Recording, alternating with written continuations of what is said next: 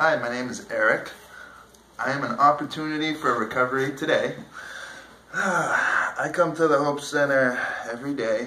After work, I work 5 days a week, 7 to 2, doing heating and air conditioning. I've been working for my father since I got out of high school.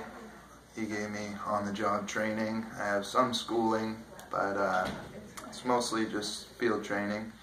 And I enjoy the work quite a bit, but it's not like super fulfilling. So I come here after work to volunteer, try to help other people, and doing so really helps me with my recovery to stay in a sober environment.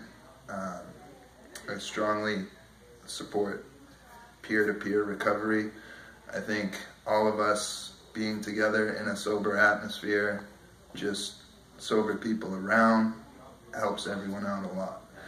And I always play music when I come here. You know, I try to get people involved with that. There's a lot of people that sing, play guitar, we have drums.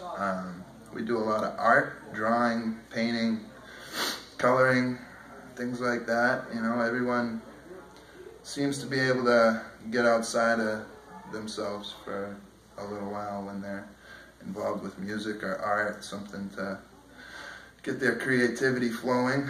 And that's mostly what I do when I'm here, aside from, you know, if anyone needs a hand with something, you know, with the construction experience and stuff like that, I'll help out with whatever I can.